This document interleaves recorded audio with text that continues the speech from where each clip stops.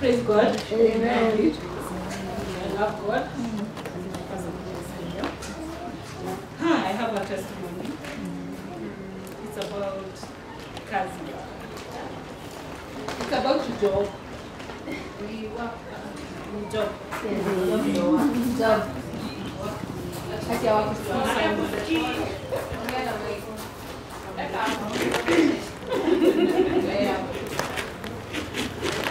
Okay. Yes. You can hear me.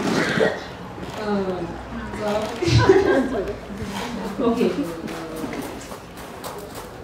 Nilikuwa sina kazi, God akanibless na job. So nikapata kazi poa sana. Kwenye tulikuwa tunasikizana na boss. Even people thought that me ni sister. So imefika place I have to choose between job and God.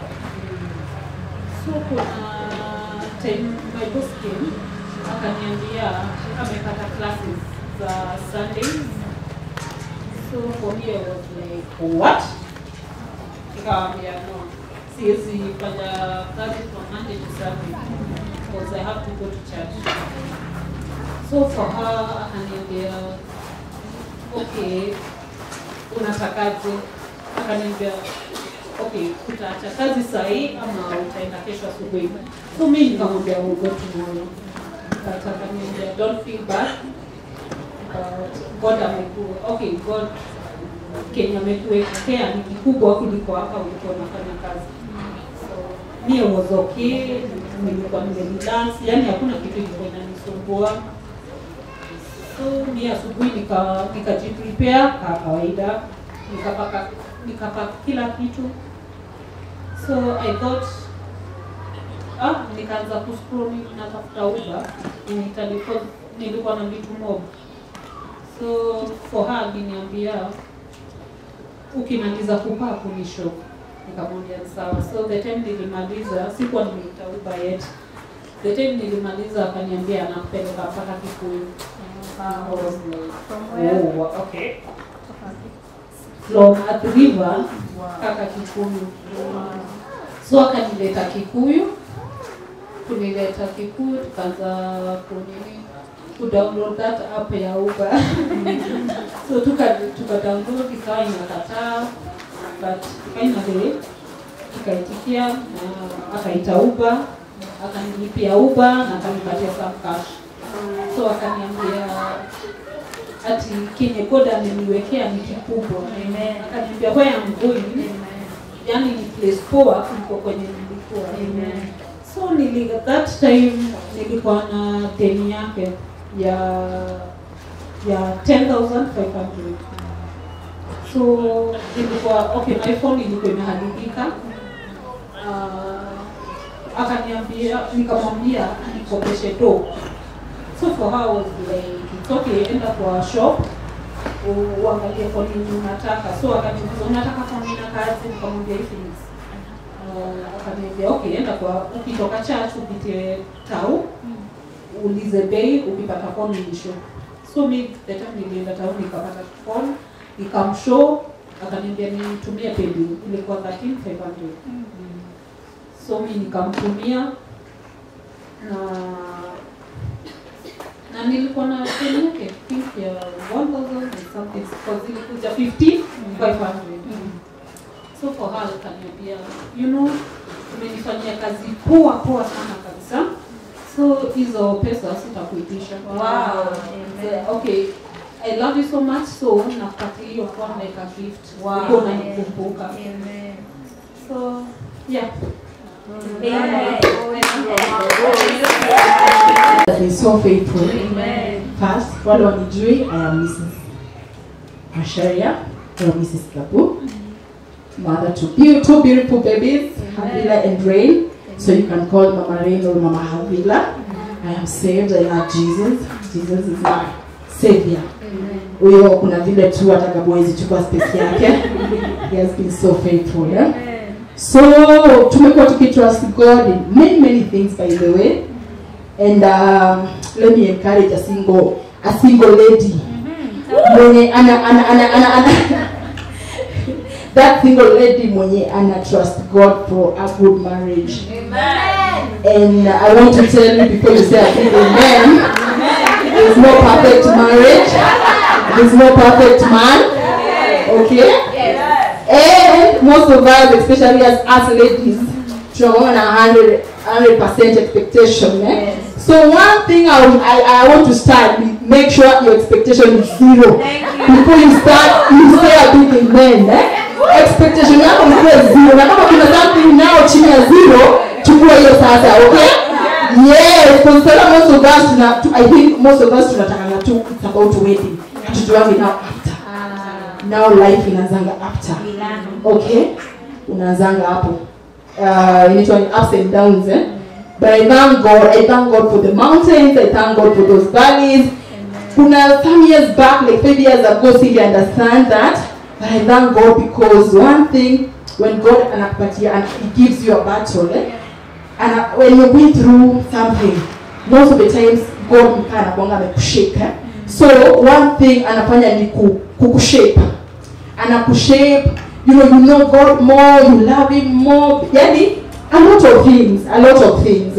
So, and marriage is good. And marriage is beautiful. Amen. It is so beautiful. Amen. But when it comes to those challenges, I think tunataka to pass your test. And this marriage, lazima upewe certificate ukianza.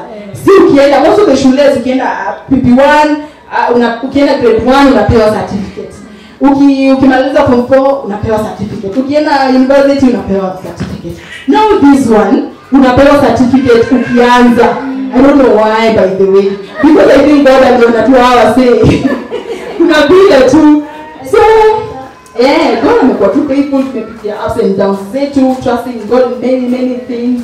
Kuna zingine bado still siwezi share, it is not mature. Yes, but I've been trusting God for a business. Me, I love business. Even Gabu anakunga pia kwa sector ya business. So nimekuwa home for a while, trusting God for this business. And like around April, I can provide a way. Amen. I can provide a way. Amen. And then struggles tena zikaanza. And I provide, but nataka kukuonyesha one thing I've learned. Most of us tunataka a lot of money to start business. But let me tell you, this one is a challenge in many ways. Something very small like this. And then and I make to a way, yani, because I remember around April tulipata shop. And this shop, the lady mwenye alikuwa hapo alikuwa anafanya deposit. So tukalipa rent, tukalipa deposit, and then sasa tulikuwa tuna expect this lady atoke, sasa we start our business around May there. And then all of a sudden this lady akadecide sasa tena atoki. Akakaa kidogo tu landlady akanikola akaniambia no, amesema anataka kuuza, yuko na beauty shop. Anataka kuuza hizo vitu za beauty shop, and then sasa now we move in. Akatupea another 2 weeks. 2 weeks this lady akaleta another lady, sasa wakakuwa na share. Na place nilipata nini shop, that place it's very nini for you to get a shop. Yani ni kama unatoka kama wengine wameshaingia. But now, God aliprovide. Yani I remember that lady called you, asking for my number. Because I give Anna namba yangu, but she knows me because me umnunulia nguo. So the way God make a way, yani in mysterious way, I'll make sure this lady, ametumia this lady kutafuta namba yangu, anicall aniambie now kuna shop mahali. And finally we got a shop. Amen. Na tukaanza last week Saturday. Ninalekesha wamama wangare. Karibu sana. Yes, and I thank God. And from that day I say glory to God. Amen. Unaturembeshaje? I'm selling tops. Oh. Yeah, I'm selling tops, I'm selling even skirts, everything. Anything about a woman. I'm not even lady. Even beautiful girls like you. Karibu sana. I make a baby step. Baby step. Yes, and I thank God. Yes. Amen. Give it up for Jesus. If you're giving thanks even during this hot moment, I want you to give it up for Jesus like you mean to want to go.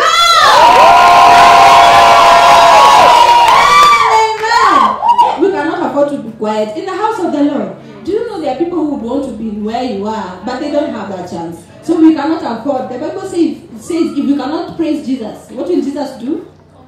Command what? Imagine all of these stones. Imagine all of them getting up and starting to dance for Jesus, and you're seated there. So I'm gonna give you one more chance to shout for Jesus like you mean it. If you know Jesus, why are you seated down? I want us to give it up for Jesus like we mean it, like we have a revelation, like people who are blessed of the Lord. Being in the house of the Lord at this time, it doesn't take our strength. It is not because of who you are, Mary. It is not because of the ring on your finger.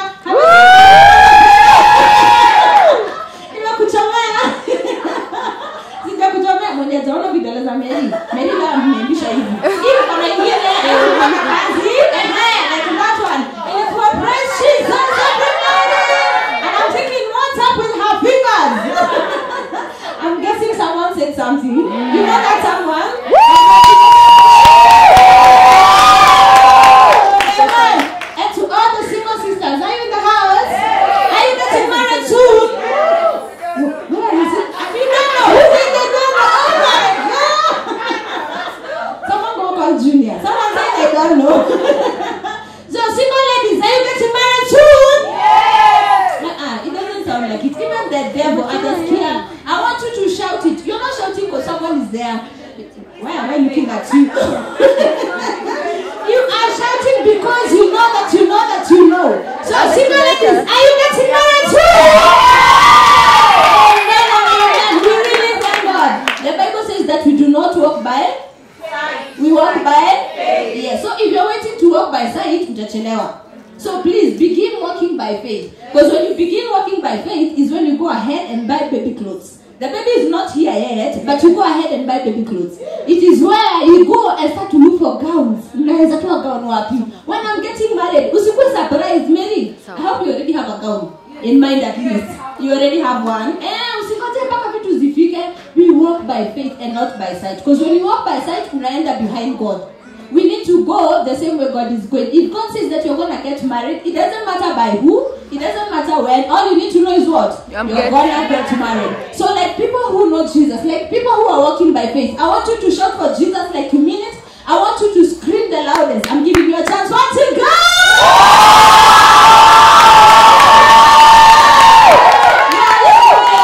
Amen and amen. Are you excited to be here? Yes. I am really excited to be here because I know it has taken the hand of God. I know it has taken the mercies of God. In Jesus' name. So these testimonies zenye mmesikia, kuna venye tu wamepeana shallow, but I'm gonna pitia kidogo. Like for BT, the reason I told her to share, is there an echo here? I hear kind of an echo, I'm not sure. But anyway, so someone like BT alikuwa amepata job poa, and then all of a sudden, DoZ wake anakuja anamwambia, you know what? I've gotten classes for Sunday, so if you cannot work on Sunday, then you'll have to go. Unasikia mpaka mtu mwenye anakuambia, do you want to go today or tomorrow? As in, they didn't give you an option, they didn't give you time to pray or to even look for another job or whatever. But for her, the reason it is a testimony, it is not because she lost her job. It is because her boss knew. Alikuja tu akamwambia, ninajua unapenda church, so huwezi kosa kwenda church. The question is, how many people of us, how many of us can our bosses say that? Ni wangapi wetu, mabosi wetu wanaweza kuja waseme, najua, wako wanaweza sema, anaweza kuja waseme, I really want you to work on Sunday, but because you can't work on Sunday, just go. Ama atasema tu, akikwambia work on Sunday, you'll be like, yeah, I know, because I believe in God for something else. I got a testimony yesterday from Becky. You guys know Becky? You can go ahead and have a seat. Stories in the answer. You know Becky? Yeah. She was here today. And Becky, her story is the same. I think last week, alinitumia voice note akiniambia, like she was having challenges with her boss, and it was the same thing. Number one, hawakuwa wanataka kuja church. No wonder you don't see her a lot in church on Sundays, because wanataka, she works in a restaurant. So they want her to work on Sundays, and she really had a desire and urge to come to church. So alikuwa amefika mahali ananiambia, I really want to come to church, but sasa nikiambiwa niende job, because I don't want to lose my job, what do I do? And she kept on going to work, but she kept on being unhappy because of the situation. Until last week akanitumia voice note akaniambia, "Mom, me, God doesn't do something, I don't know what to do, because I don't want to lose my job. But then again, my spiritual life is going low because sina time ya kupray, sina time ya, and you know restaurants like they work late. Sina time ya kupray, sina time ya kukuja church. I'm feeling bad about it. So I told her before you do that, when she was when I was listening to the message, the thing that kept on coming into my inner man was the fast of Nani Esther. The way Esther fasted for 3 days. And I kept on hearing it. So when I was done listening to it, Nikamwambia, before you quit your job, because she was at the place of like quitting. Nikamwambia, before you quit your job, why not pray for 3 days? Try and fast however best you can and just get to hear the will of God. And that is what she did. So Jana, nikakuta amenitumia voice note nyingine, and she was so happy. She was telling me, Mom, guess what? My manager, now the manager was frustrating her with the issue of coming to work on Sunday. She needed to go for leave for 1 month. But instead of going for leave for 1 month, she ended up getting a job elsewhere. For her, it was a major testimony, as in that manager is no longer in that restaurant, so I was tena. And then God brought another man, when yalimwambia, because I know you love going to church, me I'll be working in the morning hours, unakuja afternoon. Was her prayer answered? Yes. She was so happy, she could not stop telling me how she is excited, because now she can come to church freely and then another afternoon. The only thing she can miss, maybe Mr. meetings afternoon, but at least she came in the morning. Yeah. So we really thank God for that. That is what I was saying. For her, it is a testimony. Her post would testify and say, this girl cannot miss church. I pray and hope that it is the same for all of us. And then for Esther, they have really believed in God for a job. And I remember the last time we had DoZ, I was telling you to share the same testimony, but ukaniambia bado itaivana. Sasa imeivana. So we really thank God for that, and we pray that God will continue to bless the work of your hands, that your job will continue to grow, and that anyone else who has a desire for a business, by the way, okay, I'm believing in God for a business as well, most likely in January. I'm thinking of doing a daycare. I love babies and I don't mind doing it, so I'm and anyone else. It's been a minute, but I love kids, so I don't mind. So I'm thinking in January to go that way. And anyone who has a desire for business, I'm telling you, it takes the hand of God. Velma can tell us. She has been in business for quite some time, but it takes the hand of God to run a business, to even begin. And I know beginning is even the worst. It is really difficult, but God is faithful. So are you ready for the word for today? Yes. Amen. Did you come with your notebook, your Bibles, and your pen? The yes is released. Oh. So before I say many things, I like sharing what I feel with a clip. Is the clip ready? So before that, our message for today is preserved for a move of God. You can go ahead and write that down. Preserved for a move of God. And then, yes, Linda, thank you. You can kindly let's listen to it and learn something from it.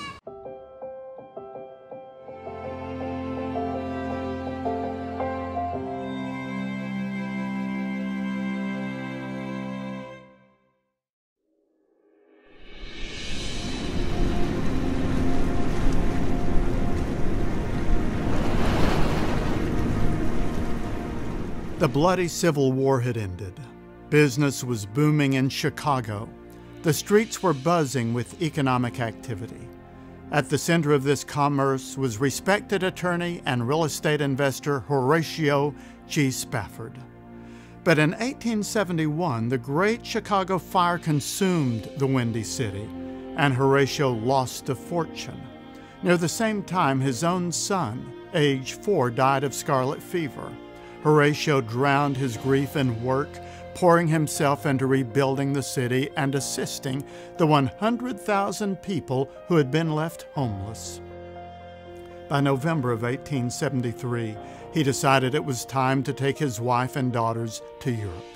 Horatio loved the preaching of his friend and evangelist D.L. Moody and the music of Ira Sankey. He planned to visit their meetings in England and then enjoy a much-needed vacation. As they were about to leave, an urgent business matter detained Horatio in New York. He decided to send his wife, Anna, and their 4 daughters, Maggie, Tanetta, Anna, and Bessie, on ahead.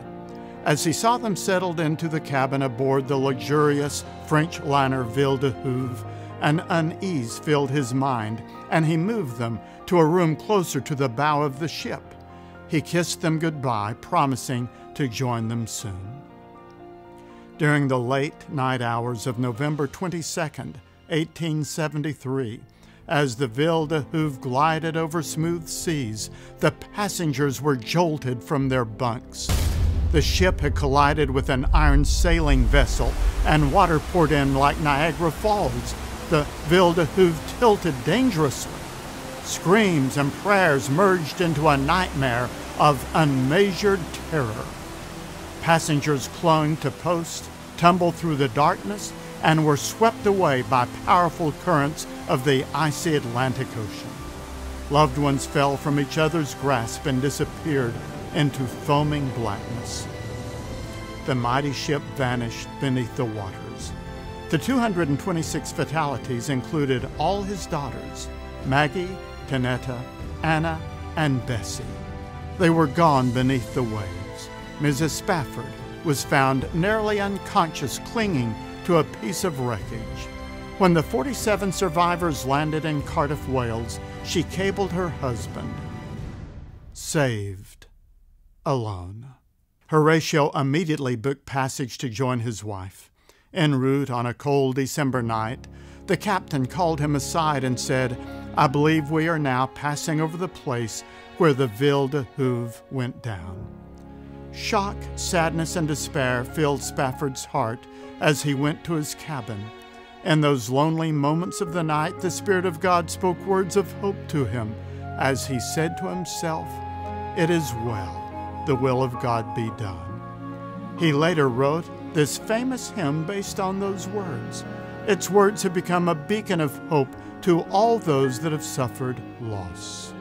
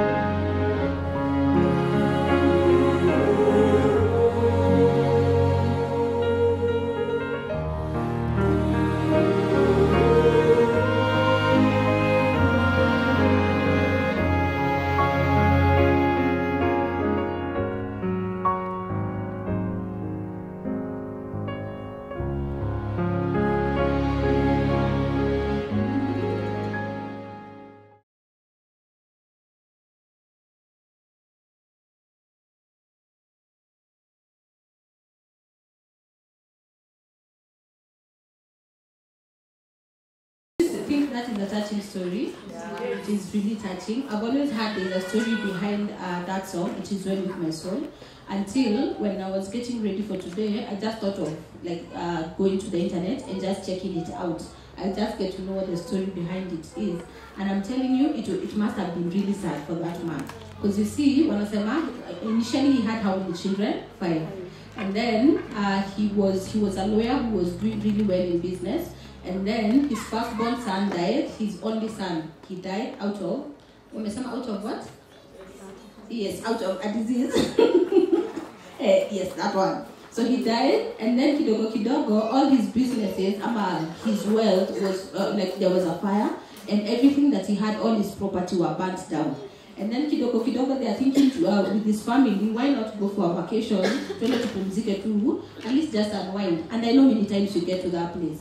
And then just before they were able to alight on a ship, he got a business he needed to attend to. And then he decided, let my family, what I had done, and now the wife and the 4 daughters, and they were meant to go ahead of him, and then he would follow them later, not knowing that was the last time that he was going to see his family. A few days or a few months later, he gets a telegram from the wife, and apparently there was an accident and all their children had died. I'm telling you, if for those who are mothers, for those who have brothers and sisters, I know it was really hard for him. Kupata your message when the wife said that saved alone. And when I think of the story of that man, I think of Job, the way Job lost everything that he had. But it's not for this man, even for job as well, it did not just happen in vain. It's not like that it happened and nothing good came out of it. Even after all that loss, could it be that God allowed it so that this song that is famous now that we have been singing for so many years later, that song had to be birthed from that place. It is really sad. It was a sad situation, and I really don't know how many people would be able to endure that. Many people, if they got themselves in that place, they would really die. Like you would commit suicide or something, because it is not a small thing. But out of all of that, something good came out of it. A song yenye, tukiwa chini, tukiwa in our lowest places, a place where we can just go and sing and say, it is well with my soul, in Jesus' name. So the sermon that I'm sharing today with us, I told you it is called Preserved for a Move of God. And the reason why I'm sharing this is because you remember when Pastor Vicky was here? And you remember the prophetic word she gave us for the church? Yes, you remember it? You are very quiet. I just showed you something sad. It is sad, but something good came out of it. It is well with our souls. No matter what we go through, it is well with our souls. If someone like that, because later on, if you go and Google his story, later on, walipata watoto watatu, they got 3 more girls, and they were able to serve the Lord and lived happily ever after. As much as it was hard, something good came out of it.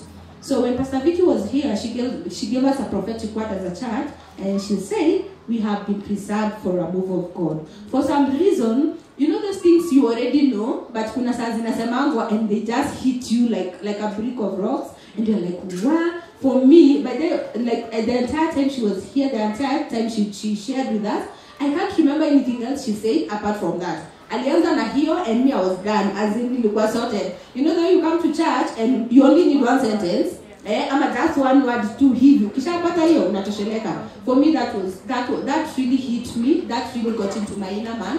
Because if you can get to look at your life, kutoka kwenye umetoka, kutoka kwenye ulizaliwa, even before you knew yourself, how come you're still alive today? How come you have age mates that you were together with in school and they are no longer here? How come there are women who aborted their children before they gave birth to them and you are here?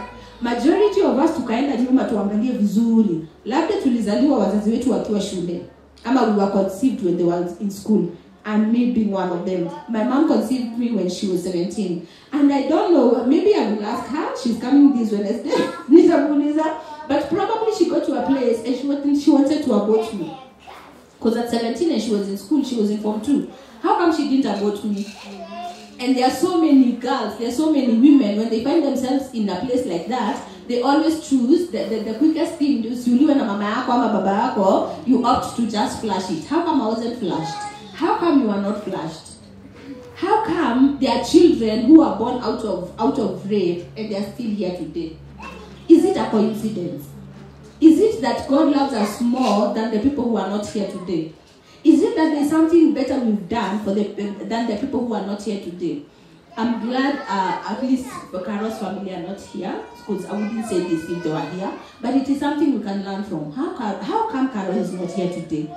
Is it that none of us can be found with such a disease, with cancer? How come you're well? How come you can wake up in the morning and go do your business and be okay? How come you don't have cancer in your body? How come you didn't die last night? How come ukugonga na gari kukuja hapa? I'm telling you, when you sit down and look at your life critically, we will stop to take life casually. We will stop to come to church and just consider it as just another Sunday. We will stop to come into a DoZ meeting and just feel like sazi and zishi haraka so that I can go home do laundry. Maybe I know you have a job tomorrow. Let me stay up. I know you have a job tomorrow, but how come you have a job tomorrow? Imagine how many women out there are trusting in God for businesses. How many women, Esther, have been believing in God for 20 years for a business and our your opportunity? It is not that we are better than the people who are going through some difficult issues out there. It is not that we are better than like Carol's family when they say because of the loss of their dear daughter. But if you ask me, I know in my Noah that Carol finished her work. Because what I believe with God, number one, when you're a believer, when you're a born-again believer, things don't just happen to you at haphazardly, to videos in a happening and God is like, it happened. They don't. when things happen into our lives, especially something like death, God anakuanga ameiona. And if you ask me, and maybe one day when I go to God, when I'm way old and that time has come, I would want to know, because me, I know, I would want maybe a confirmation from God, but I know Carol finished her work. If Carol's work, if her assignment was to take care of her baby girls, yes, you know Vivian and Melissa, our total, I'm telling you, hata wakakosa any more training where they are right now, hata wakakosa kupelekwa church where they are right now, those girls will never be lost. Not because of God per se. Yes, God is playing a part, but Carol has done her due diligence in taking care of her children. Si ile tu kuwapea chakula tu na kuwapeleka shule mzuri. Teacher Velma is here and she knows they are the girls who are well taught, girls who have been fed with the word of God. I remember even in the Bible they had a chance and they said, as they were giving their tribute, they were saying that they will miss every morning how their mom used to pray with them. And I remember there was a time Carol mentioned and because now the girls have grown up, she doesn't wake up, she doesn't need to wake up early to prepare them. You know, like now when they are akina iya wakiwa wadogo tunaamka kuwatayarisha, kuwaita, kuwamekea breakfast, kuwapeleka shule and all of that. But now for her, she's telling me wanamuitanga awaombe kabla waende shule. I'm telling you, if Carol's job, if her only job in the world was to take care of those children and lay a firm foundation in Christ, then she finished her work. She is getting her crown. She will, when the time comes, I know right now she's at the bosom of God, but I know a time will come and she will get her crown because she finished her assignment. So the question is this for all of us who are here today. If today was your last day and you went home and you didn't wake up, because we won't die in accidents and all of that funny things. If tomorrow you woke up and found yourself on the other side, will you have finished your work?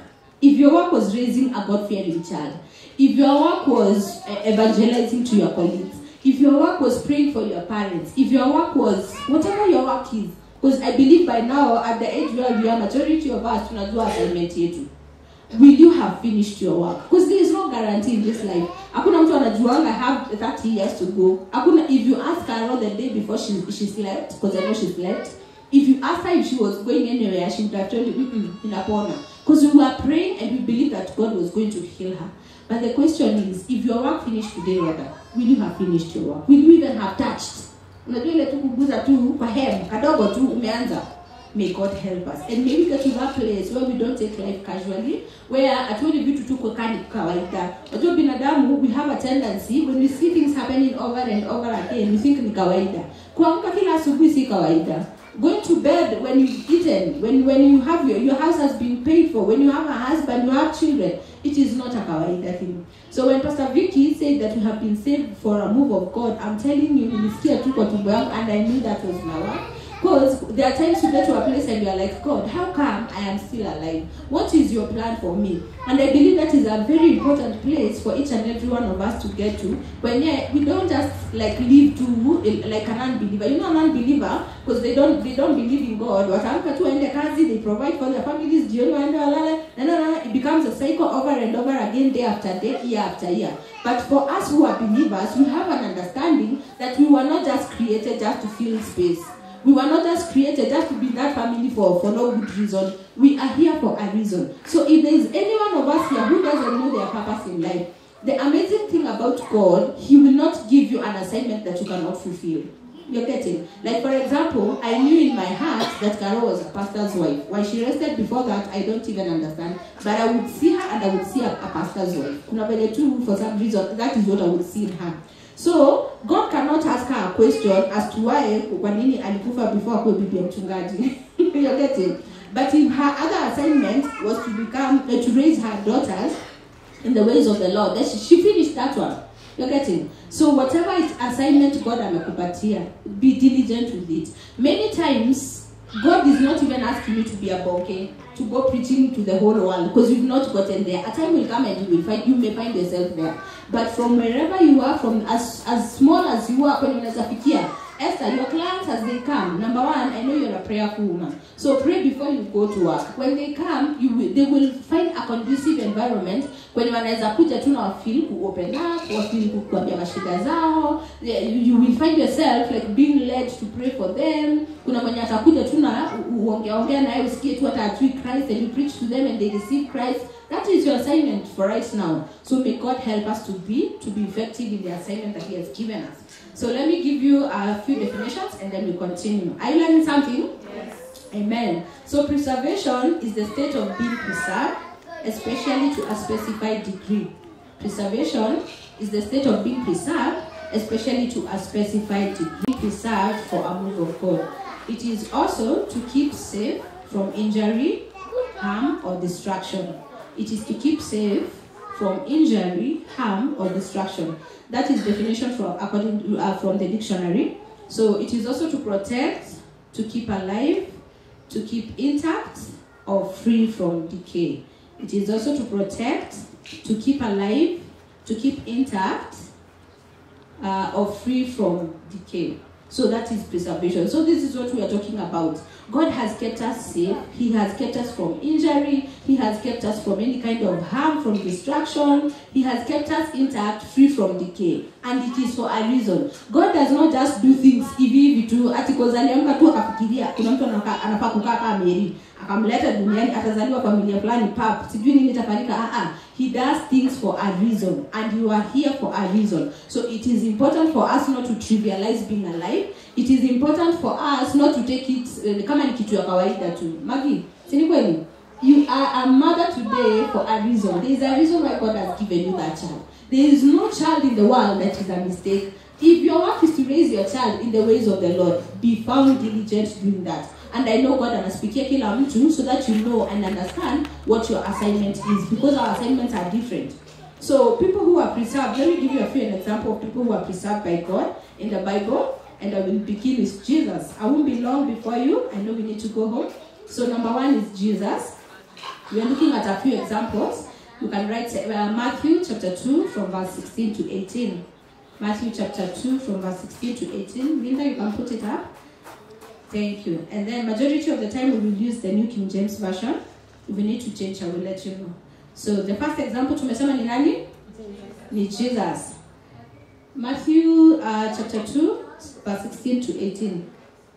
So the Bible says, then Herod, when he saw that he was deceived by the wise men, was exceedingly angry, and he sent forth and put to death all the male children who were in Bethlehem and in all its districts, from 2 years old and under, according to the time which he had been determined from the wise men. So this is the time when Herod got to know that a king is being born. But you see, when Herod was told by the wise men that kuna mfalme anazaliwa, according to him, he thought it was a king who was coming to rule on the earth. So he felt threatened, and because of that, he ended up killing all children who are 2 years and below. Why? Because he was trying the devil, because many times when the devil is using people don't understand. People think I'm just making a rational decision according to myself. But this was the devil trying to take away Jesus before he was even born. So the children who were born at that time from 2 years and below were killed. But by the grace of God, we thank God, because the angel had already spoken to Joseph and Mary. Na walikuwa wameshapotelea Egypt, so that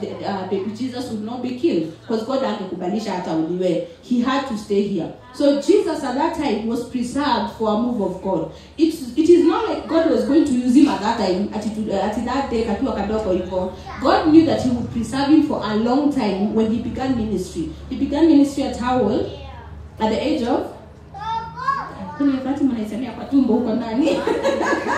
age of 30, you're saying like you're not sure. Yes, he was preserved all the way to 30 years old when he was to begin his ministry. So Jesus was preserved for a move of God. And then the second one is Moses. We all know about Moses. The way at that time Pharaoh alikuwa ameona the Israelites had become to become so numerous, and he decided watu hawataendelea kutuletea wanaume huku. We cannot allow for the men to be born, because you know when men are there, walikuwa najua that is a sort of opposition, that men can grow up would grow up and come back to fight. So instead of that, like ndio siwakubalisha wa grow up na wakuje kuwapiga, he spoke to the midwives. Akawaambia, every time you're going to help the Hebrew women, mkiona nika kijana tu, you just kill them. But the midwife could not agree to do that. But now that again was the devil trying to stop Moses before he was even born. Alikuwa anataka boys wote wakizaliwa at that time wauliwe. But the issue was not the other boys who were being killed, ama who were meant to be killed. The issue was Moses. Because the devil had known. Because what happens, the devil may not know everything. May not know, that is the wrong word. The devil does not know what God has for you. But he has an inclination. He knows there's something special about this child. There's something special about this woman, about this man. He may not understand what, but anajua kuna kakirus. Tell your neighbor kuna kakirus. Anajua kuna kitu itafanyika huko mbele. So badala ngojea mtu akuwe mkubwa ufike huko mbele and then you end up like fighting against him or defeating his kingdom, he goes like, I'd rather destroy you here and now. Amen. The children are here for the daughters of Zion. Amen. So Exodus chapter 1 verse 22, the Bible says, you can go ahead and write that. Allow the babies to be babies. Exodus 1 and 22, the Bible says, so Pharaoh commanded all his people, saying, every son who is born, you shall cast into the river, and every daughter who shall save alive. Huh? And every daughter, or you shall save alive. Amen. How come they were not killing girls? Because the target was not a girl. The person that the devil was trying to attack was not in the girl gender. Ilikuwa from the boy gender. But now the devil knew aizipatia Pharaoh hiyo desire kutafuta Moses peke yake. But he knew there was something about Moses. So he ended up trying to destroy all the men that were being born at that time. So we thank God that Moses was preserved for a move of God. Si tunajua kwenye Moses alikuja kufanya later. He later became the deliverer of the children of Israel. Number 3, Noah. Noah, we can find it in Genesis 6:19. Noah, the Lord commanded Noah to build an ark in which his family and every living thing of all flesh were to be saved from the flood. So Noah, again, he was preserved by God. Imagine, when I was preparing this, I was thinking about Noah, and I was like, what if Noah refused to enter into the ark? What would have happened? What would have happened? Tungekuwa. Because now someone needed to be preserved. There are people who needed to be preserved so that Roshiaro, what is Roshiaro in English?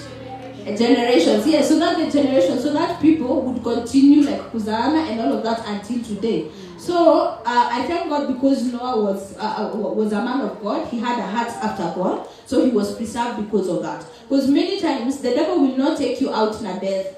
I'm not talking about death today. I'm not talking about the devil taking people out only through death. He can take you through. He can take you out through many things. Like for example, a marriage, an abusive marriage. You remember like that. Pastor today was talking about getting married wrong. You can get married wrong in a way you will never find yourself in church again. So if God had intended for you maybe to become a minister of the gospel, to become a pastor's wife, or an evangelist, or an intercessory, or anything like that, and then you end up getting married wrong, that one has sabotaged the plan of God. So he can take you away in so many ways. But I thank God because we are here to learn today that we are preserved for a move of God. That's nothing in our lives that happens. Ladies, single ladies, before you get married, I'm telling you, when Pastor was talking about it today, for me, I felt like he was talking about what we are talking about right now. Let us be very careful to who we are getting married to. I have an auntie of mine, unajua wale watu kutoka kitambo na wajua wameokoka. Like, there was a time I lived in Namiki at my shoshos. My parents were having issues with their marriage, so we went to stay there. My auntie was, unaona, kuna watu wameokoka, na kuna watu wameokoka, lakini kuna watu wameokoka. You know? Kehana kwa, unajua ile kehana kwa ya kwelo. As in, back then, ukishaki tulikuwa walikuwa nasema kuspeak in tongues, walikuwa naita mini Godhioma. Yes. Actually Godhioma, as in she was really deep as they get. She used to go to, you can say full gospel. Alikuwa wafuru. Yeye ndio mtu wa kwanza niliona akipenda God, niliona akiokoka, alinipeleka makesha nikiwa kasichana kadogo. I was very young. I think in class 3-4 tulikuwa tunaenda makesha na maushirika na kila vitu hizo vitu zote. But then a time came and she went to Mombasa. I think she was going to stay with her sister or something. Huko Mombasa akapatana na kijamaa, tena naiba kijamaa. And she got married. My auntie until today, she's sister to my mom. Until today, ajaiona kanisa ya kiroho. until today. And maybe she got married before me. I got married in 2008. She got married around 2006 hapo kitu kama hiyo. Na hata sidhani sijuka nikandio harusi ya kanisa. Na ni wale watu walikuwa wamejieka, unajua wale mpaka like Germans can't talk to them and things like that. As in like she was pure and holy for God. But now I have never sat down with her to understand what happened. Like how come she got married to that man. Because later on, a few years ago, I was able to talk to her and like to converse to kwa simu, kwa WhatsApp, you can hear her pain, like when she's talking, her bitterness, but now it is what it is. And she's a mother of 3 girls, sijuka ameongeza mwingine. So ni mtu mwenye hata hawezi toka kwa ndoa yake. But what happened, she got married to a Catholic man. Mwenye aamini kwenda kanisa za kiroho. Mwenye hata I don't know what happened, but we were talking and it was something to do, we had prayers, I think these prayers za jioni, and I was telling her tumetoka maombi, akaniambia kai walimu, can I say it in Kikuyu and then translate? And she went like kai nimokena kaniko kono hado mogehoe.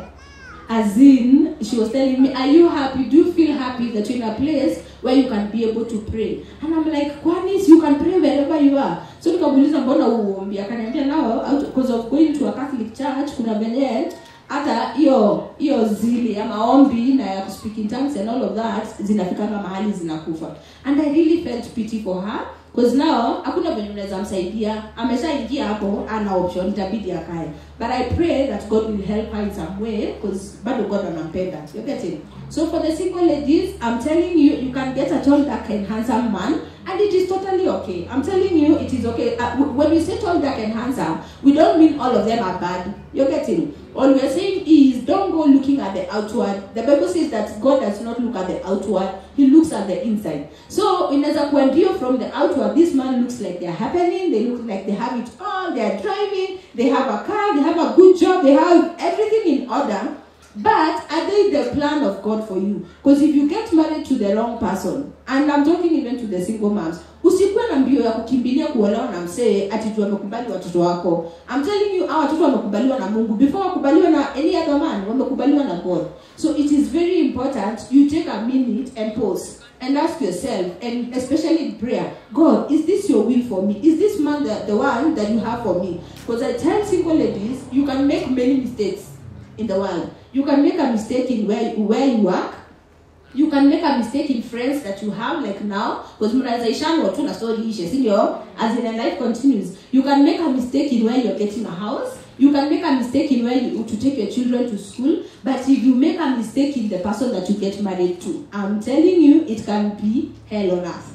Even the plan that God had for you, inaishia tu hapo. I was talking to, I think it was to Janet, last Sunday but one. And I was telling her how, before I met Percy, I was dating someone. And it looks like it was happening, everything all together. But the thing was, he wasn't born again. I was that naive girl, nilikuwa namuombea aokoke. I believed in all of my heart. Ushaombea mtu miaka mingi, ni mapenzi, akiwezi ni mapenzi ama ni infatuation. I don't even know what it was, but I dated that guy for 5 years. I was praying for him. Actually, I never prayed for the country. I never prayed for my mom. I never prayed for myself personally. I was praying for him to get saved. But he did. Imagine he did. I got to a place and God is like, can I waste time? And God gave me an ultimatum. Now you need to choose. It is either him or me. Now God. And it was the hardest thing I had ever had to do. Before now, losing the baby and everything, now that one became hard. But at that point, it was really hard. Could it say 5 years? It's not a small thing. It is not a small thing. What I investing there for them in prayer, it wasn't a small thing. But I decided, so now, I have to choose God. And he was so infuriated. He was so mad. And he told me, I will never date a born again girl again. So he happened. But less than a year later, I got Percy. Imagine if kama ningekuamilia kwa huyo msee, nilikuwa naambia Janet the way I had to throw many things in the pit latrine. Nilikuwa na best yangu alikuwa anaitwa Jane, and nilikuwa na Beckett, kama nataka kusahau huyu mtu, vitu zote amekubaia usitupe kwa choo. It was really hard. Akima perfume. Mnafaa kunitafutia album noma. Kuna album nilitupa kwa choo hata sijui nitosha aje.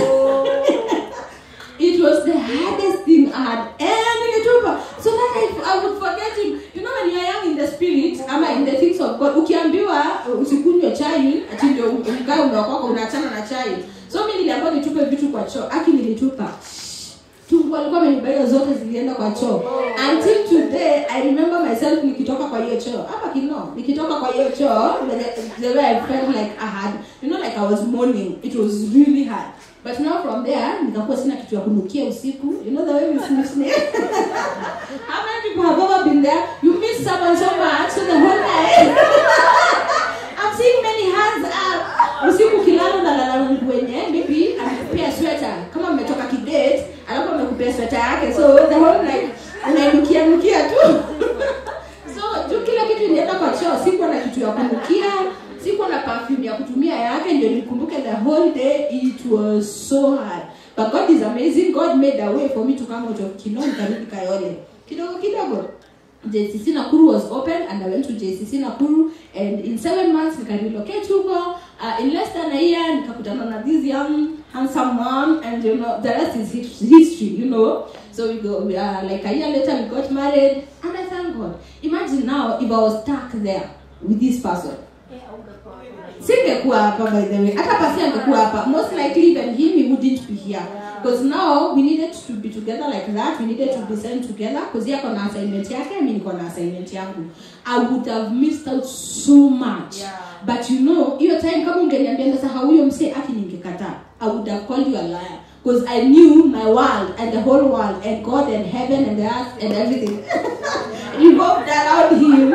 Nilikuwa naona kama siwezi pumua bila yeye. But I really thank God that I obeyed. So the question is, if God tells you to leave someone that you're dating, and I'm talking to the single girls, if God tells you to leave someone that you're dating, someone that you have invested so much, sometimes it could even be someone that you have a child with. Your baby daddy, as in mulijipata tu mko na mtoi, and then God is like, this one is not the right person. Would you obey God? I'm telling you, you would rather obey God than fight against God. Because uzuri wa God ni, number one, ata heal heart yako.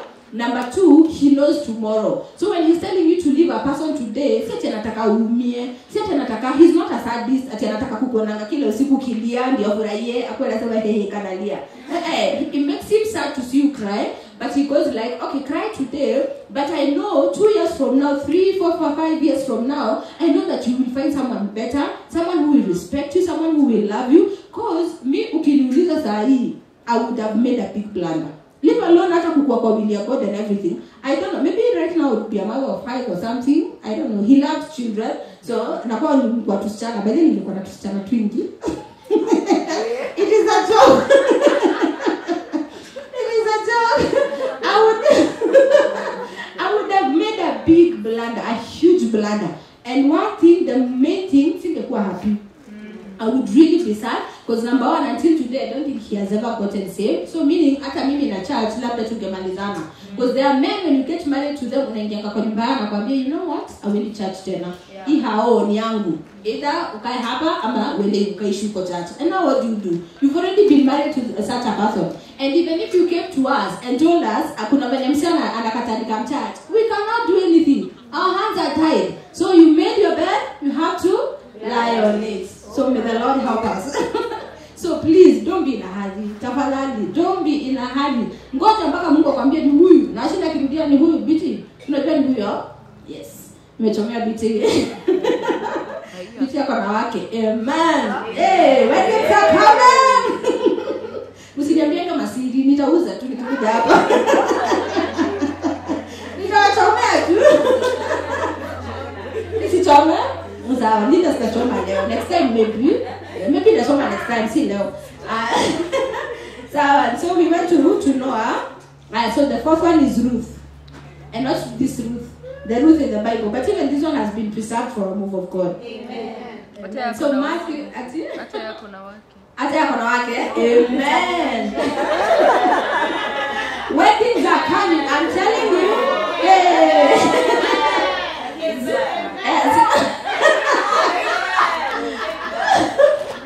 Lakini si wafula. You just never know it could be wafula. Wafula is good for a Ruth. It's still a man.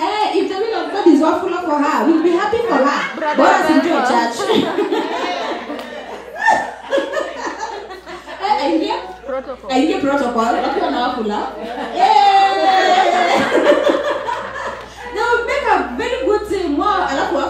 nyeusi kabisa because yellow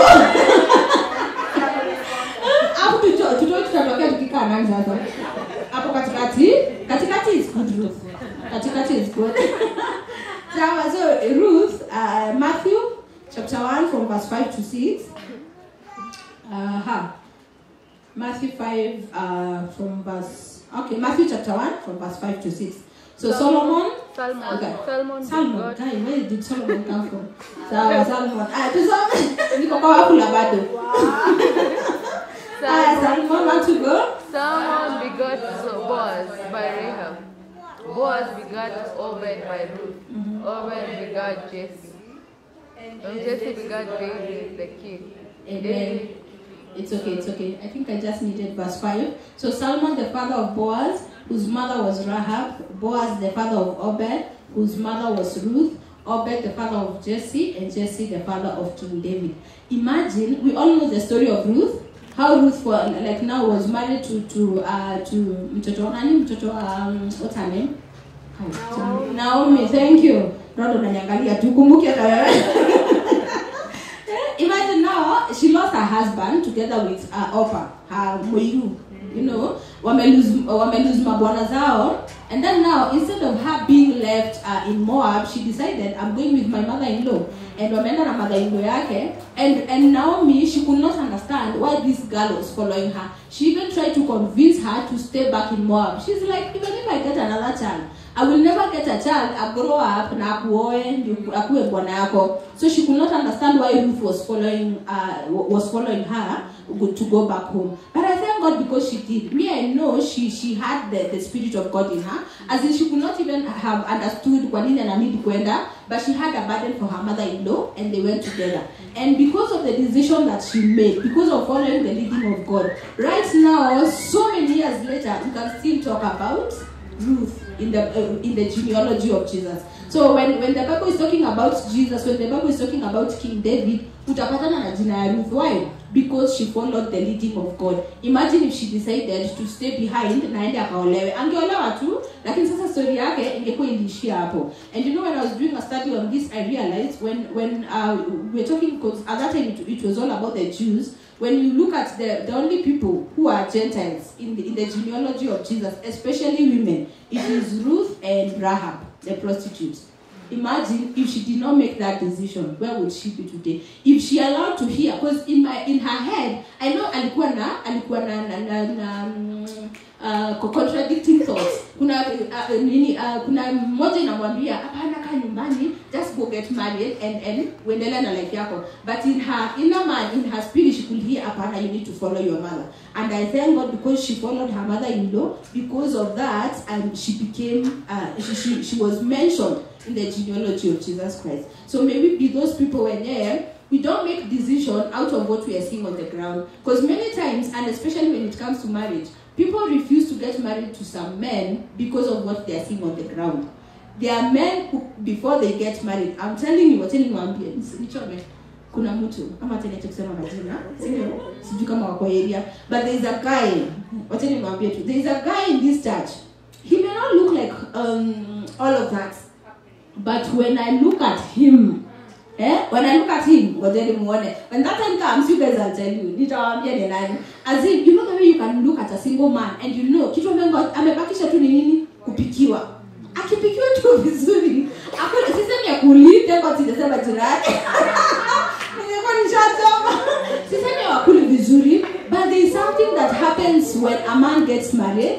There is something that happens akianza kupikiwa vizuri, anza kupikiwa tunguo pasi. Kibiu, ninaambiwa kibiu. No, not for now, for before. As in, just give them time. As in, hata kama ni wiki mbili tu, waende honeymoon warudi. You see even Glenn, the way you're seeing him right now. When amepikiwa vizuri. Before he got married, he was not the same way. I don't mean he wasn't getting dressed well. I don't mean he looked thin or anything. But there's something that changes. There's a glow. Yes. There's a glory that comes on a man the minute they get married, right? The minute they have a caring wife, a godly woman, a God-fearing woman. Something totally changes. Thank God I didn't say that name. Holy Spirit, asante. But there is, what are you? There are two like this. I can't wait.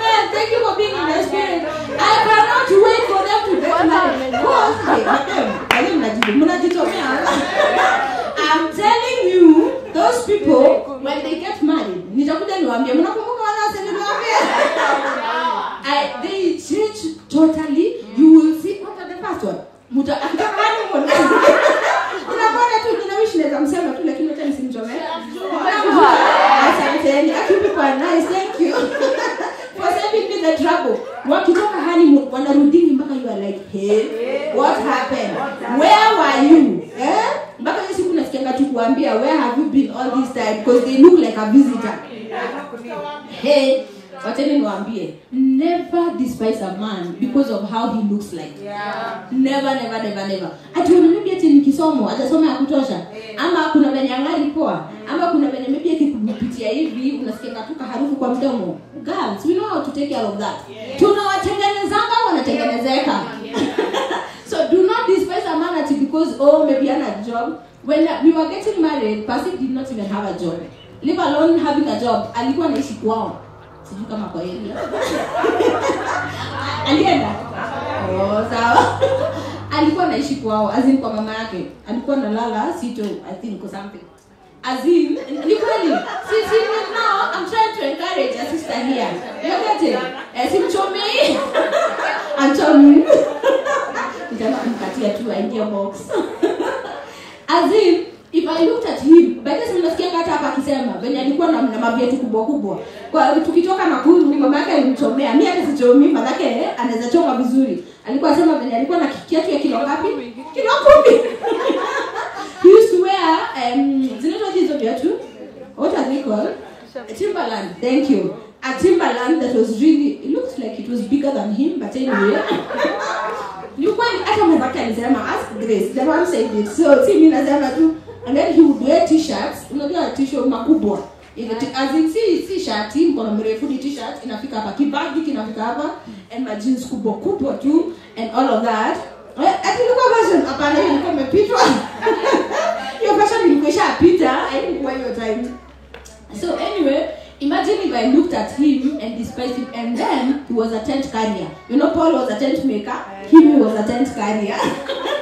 So Sunday school walikuwa nasomea nje walikaa pale. So walikuwa nafika mapema church, and then wanachukua matents kwa store kwenye zilikuwa zinawekwa, wanazibeba, wanaenda wanazimount, wanabeba viti. He would wash toilets, he would wash the church, he would make tea. As in kazi ya mikono alikuwa KYM ya ukweli. As in kazi ya mikono yote alikuwa anafanya. So by the time church inaisha, sweat iko all over the place. But anyway, when I looked at him, but then I wasn't even looking at him for a marriage, I'm for a husband. I wasn't even looking to get married. Me, I was just enjoying life and just doing it for Jesus. But now, when it came time for him, when he asked me out, I didn't even notice, by the way. I didn't even notice the t-shirts and the baggy trousers and the big shoes and all of that. I did not notice. Imagine if I did. And then ujue saa hiyo yani mtu wa Nakuru, mimi nimetoka naye. So tulikuwa tunaenda weekend tu, so kuna venye tu kabemka naye walikuwa wanatuangalia tu hivi, wanajua hawa maringo and everything we did have, but anyway it was an assumption. But imagine if I looked at all of that and he didn't have a job, he wasn't driving, because nilikuwa nakatiwa na wengine pia. Imagine if I looked at all of that, where would I be today? Somebody else's wife. But the question is, would I be happy? Is there even a guarantee that I would be married? There isn't. Would I have gotten babies? Oh my God, I love babies. Nilikuwa naambia Ruth, Mungu anajuanga akipea watu mitihani. Because mimi akunipea mtihani ya kukosa watoto because I love babies. Hiyo ene sijui ningekaa ningeelewa. You get it? Alitoa hiyo singetoboa. Nimemwita. Anakuja. Sasa please nikumsheni msiongeze zingine. So anyway, tuenda kwa Ruth, tumemalizana na Ruth. Aya, tuenda kwa number 5. Number 5, hiyo story imeishia tu hapo. But anyway, I thank God because Ruth did not use her eyes, her physical eyes, to look at the situation and to get it and to make a carnal decision. Because that would have been a carnal decision. That was not the will of God. But she followed the will of God. And I can almost maybe speculate and say, could it be that she got married before Oprah, her sister-in-law? Yeah. It is very possible that she got married before her sister-in-law. Because sister-in-law yake sasa alirudi, na unajua sasa kwenye sister-in-law yake alikuwa anaishi in Moab, walikuwa wanajua huyu ni mtu bwana yake amekufa. So ama maybe if she got married like shortly, could it be maybe aliolewa na mtu akona mabibi wengine, vitu kama hizo, in a polygamous family. We don't know her story, but I really thank God for Ruth because she had God and she obeyed. So may we be those kind of women when God akisema enda fungue job mahali fulani, usitake kujua kutaenda aje.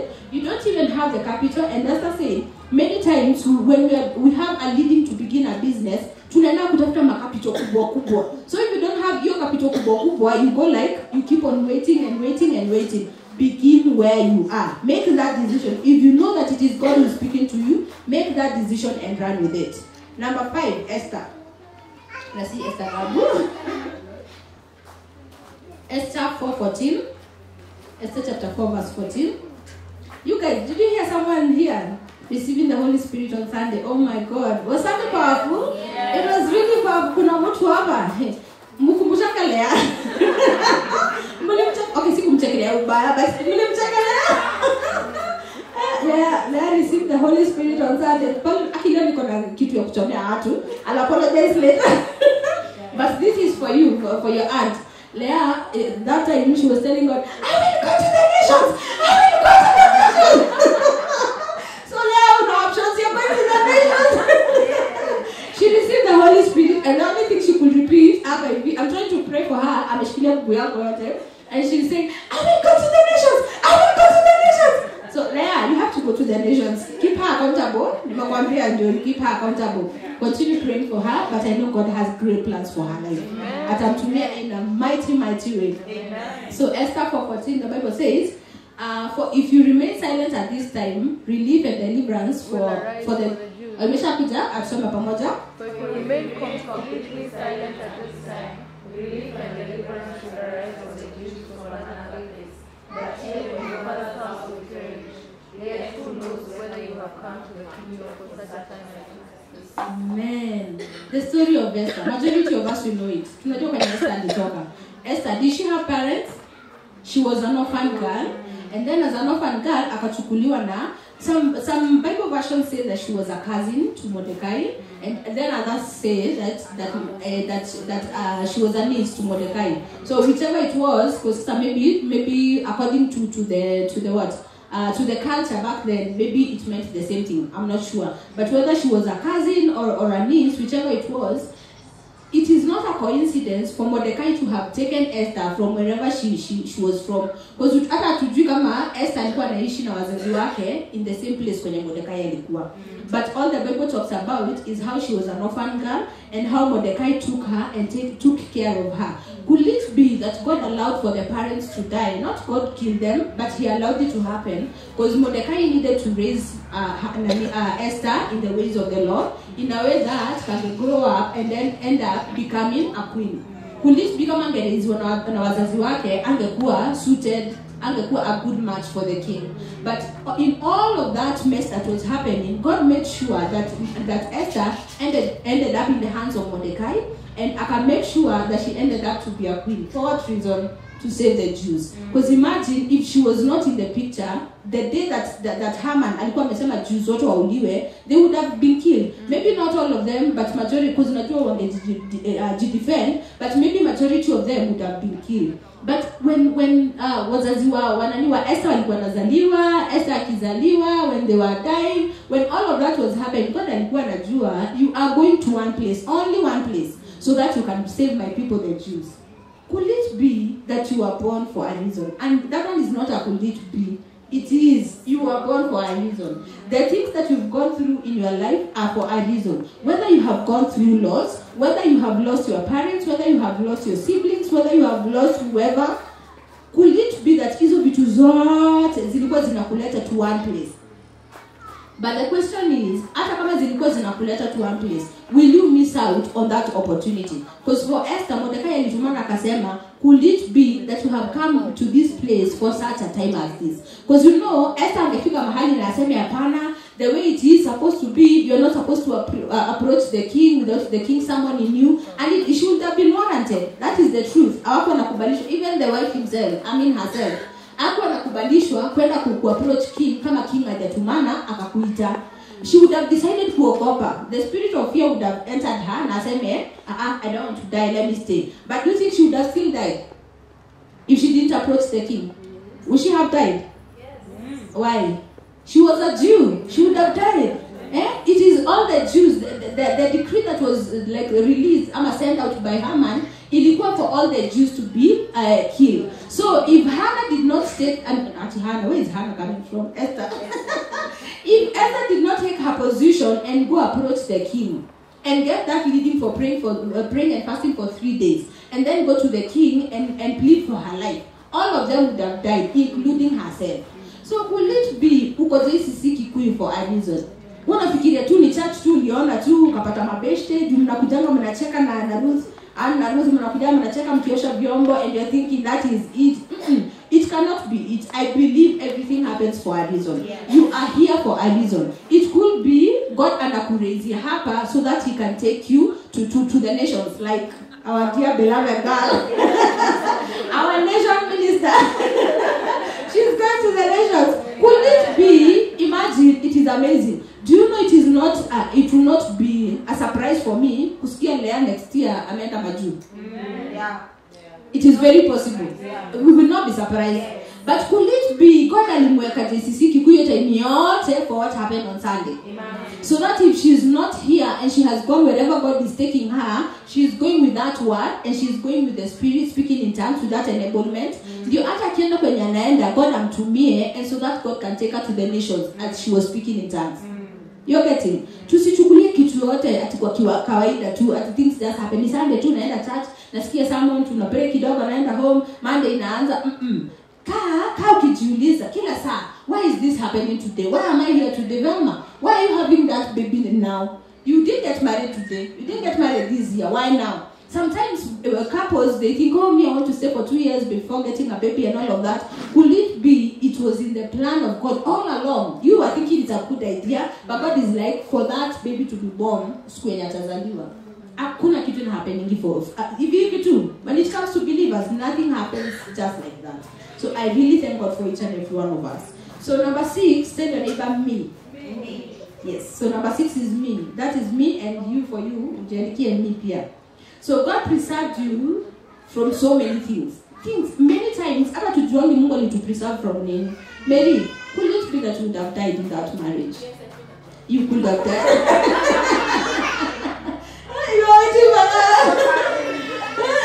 You could have died in that marriage. You just never know what the devil is planning. Maybe the next thing, or here and there, you go, oh, you can happen with them. And my kids are good one. Not that people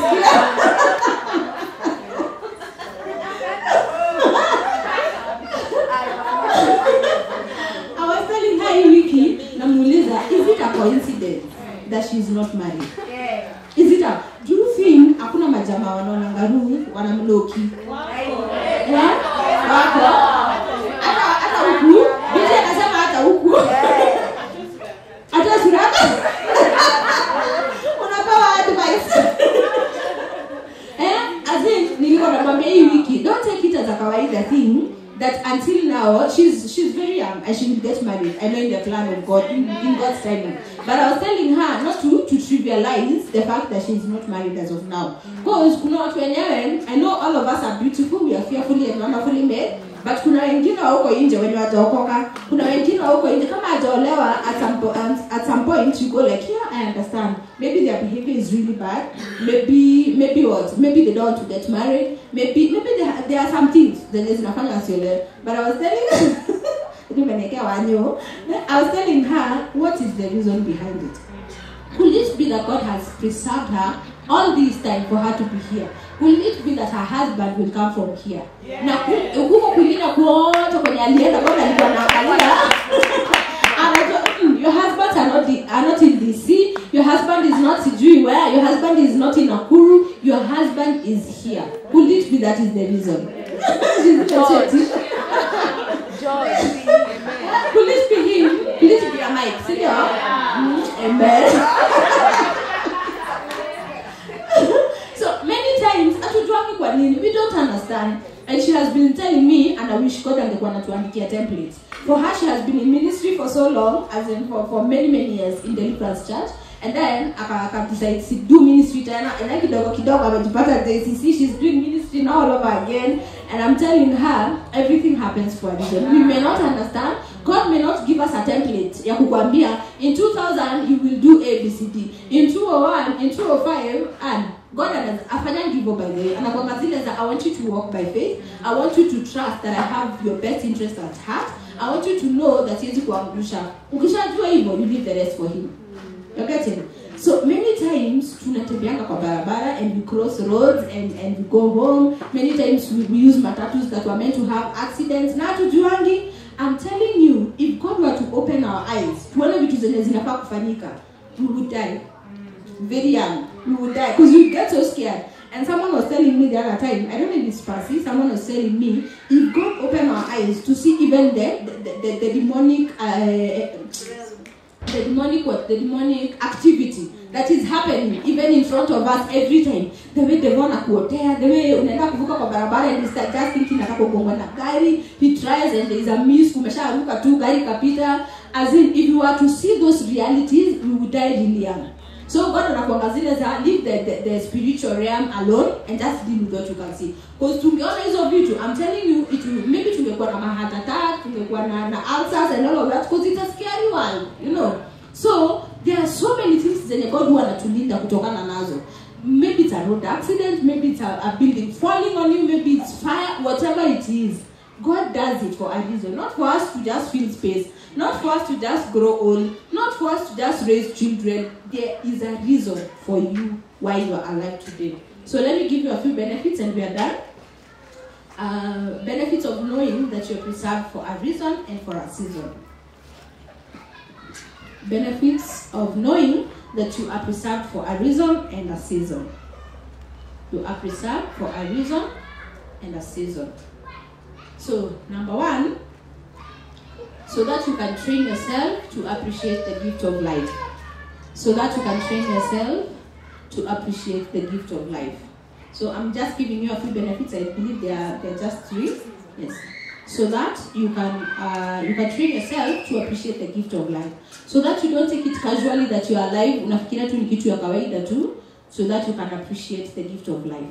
So Job chapter 12 verse 10, Job 12:10, the Bible says, in whose hand is the life of every living thing and the breath of all mankind. So your life and your breath and every living thing, it is in the hand of the Lord.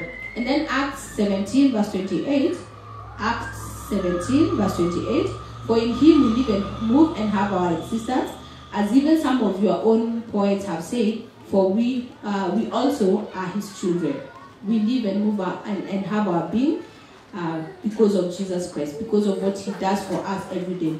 So nimesema number 1, so that you can train yourself to appreciate the gift of life. Wacha tusichukulie casually the gift of life every day. Waking up every morning, the Bible says that his mercies are new every morning. Waking up every morning should be a joy. It should be like, hey, thank God for another day. We know that he has given us long life, but every day wake up with that revelation of God. I know I didn't have to be alive. I know I didn't have to wake up, but you have given me another gift today to just wake up and enjoy my life and just live for you. Number 2, so that you can learn to redeem time. So that you can learn to redeem time. Ephesians chapter 5, 14 to 17. So that you can learn to redeem time. Tuache kukua time wasters. Tuache kukill time, verse 15 nasema, so be careful how you live. Don't live like fools, but like those who are wise. Make the most of every opportunity in these evil days. Don't act, that is, I think in NLT most likely. We check it in NLT. Come as it rhymes. Yes? Ephesians 5, 14 to 17. Oh, never Acts. Yes, Ephesians 5, 14 to 17. You put it in the NLT. Thank you. So be careful how you live. Okay, I don't know which version I put.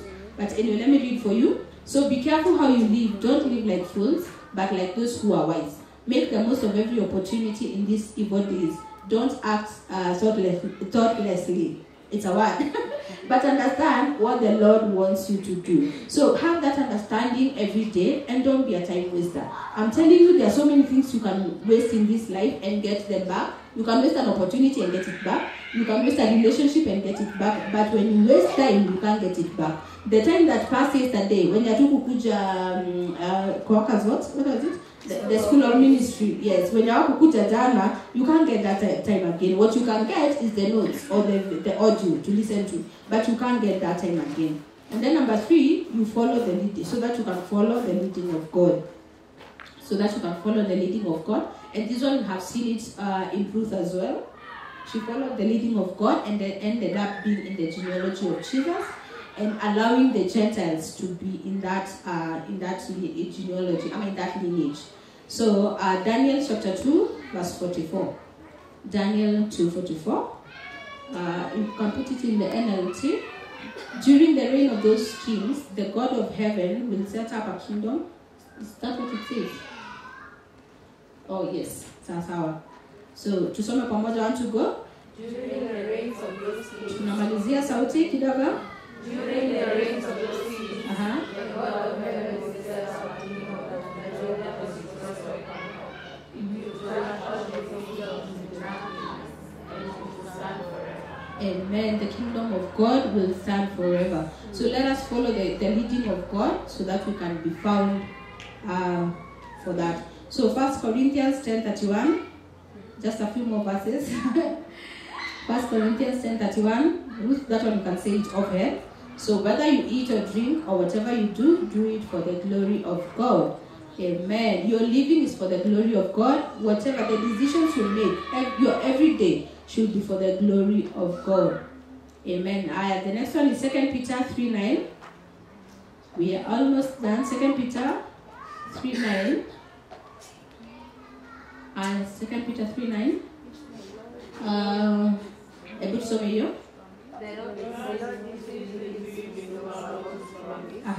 Some people think, no, he is being patient for your sake. He does not want anyone to be destroyed, but wants everyone to repent. Amen. God's ultimate goal is not for us to get rich, for us to get married, for us to have these earthly things. His ultimate goal is for us to get to know Him, to spread the gospel, because the Bible says that we seek the kingdom of God, and the rest shall be done what? Yes, the rest shall be added unto us. That one is in Matthew 6:33. You can write it down, and then nataka tusome verse ya mwisho pamoja. Psalms 8 from verse 4 to 9. You can read it in the New King James Version. Psalms 8, 4 to 9. Tusome pamoja, want to go? What is man? That you are mindful of him, and the son of man that you visit him. For you have made him a little lower than the angels, and you have crowned him with glory and honor. Kidogo, nataka ukisoma, don't say what is man that you are mindful of him. Say what is Kate. Yes, say your name, senior, because we are talking about you right now. So what is Kate that you are mindful of her, and the son of man that you visit her? For you have made me, it's me. For you have made me a little lower than the angels. You have crowned me with glory and honor. You have made me to have dominion over the works of your hands. You have put all things under my feet. Amen. All sheep and oxen, even the beasts of the field, the birds of the air, the fish of the sea that pass through the path of the sea. Number 9. O Lord, our God, how excellent is your name in all the earth. Amen. And that is how, that is how we have been taught to pray. Even to pray using the word of God. So you don't say what is man. You say what is Kate, what is Ruth, what is BT, what is Anne. Who is Anne, that you are mindful of her. Because God is so mindful of us. For us to be here today, for us to be alive today, for us to have what we have, for us to have even a dream, to look forward to the things that we are looking forward to. It has taken the hand of God. It will continue to take the hand of God in Jesus' name. So kindly, with the joy of the Lord, let us stand up so that we can get to pray together and conclude our meeting. Have you been blessed today? Yes. Amen. So do you think that you're here for a reason? Yes. That you have been preserved for a reason? Yes. Are you looking forward to see what God has for you? Yes. I know God has great things for us. We may not see them today because we are limited that way as human beings, but God has greatness awaiting for us. So I want us to hold our hands 2 by 2 and let us just pray for each other. That whatever you're listening to a sermon, you're listening to a word, there is one sentence, there is one thing, and inakuanga take away home yako. Kuna kitu moja ni God alikuwa anataka usikie leo. So whatever it is that you needed to hear today and you've heard it, and it is for you, and you are using it for where you are going, just pray concerning that one and tell God, Father, I pray that you may help me to number my days so that I may make good decisions in my life. I pray, Jesus, that I will not trivialize the gift of time, the gift that you have given me every day, the gift of life, being able to wake up every morning. It is not by chance. It is not an accident. Thank you, Lord, because you did not create me for nothing. You created me for a reason and for a season, for such a season as this, so that I can serve you, so that I can live for you, so that I can dedicate my life to you, my God, so that I can win souls for your kingdom. May I not be a time waster in the name of Jesus. May I not be a person who just sleeps and stays and wakes up and like without having any reason for living, my God. The purpose that you created me for, may I be able to understand it, and may I live my life to please you, to glorify your name. In the mighty name of Jesus. Father, I pray for your daughters. May you help us, oh Lord. The same way you saw fit for us to receive this word today, may you help us from now onwards, from where you are taking us. In the mighty name of Jesus. We shall not be time wasters. We shall not be found lazing around. We shall not be found killing time. In the name of Jesus. I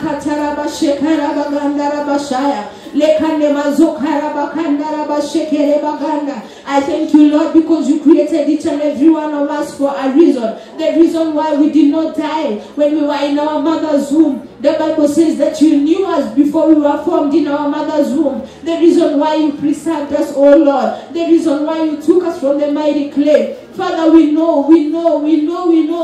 Ikarabashaya, it was for a reason. May you help us, Lord, that by the time we come to you, at a good old age, my God, we will stand before you and you will call us faithful servants, oh Lord, in the name of Jesus, because we fulfilled our assignments, because we were not time wasters, because, Lord, we followed your leading like Ruth, in the mighty name of Jesus. Thank you, Lord, because you have set us here for such a time as this, like Esther, my God, the same way you preserved her, my God. Even when her parents died, you preserved her for a reason, so that she could save the Jews from dying, from being killed by Haman. In the name of Jesus, thank you, Lord, for your daughters. When it comes to making decisions, I pray, Spirit of God, that your voice will be louder than every other voice, that your instructions to us, my God, to our inner man, will be louder than every other instruction, that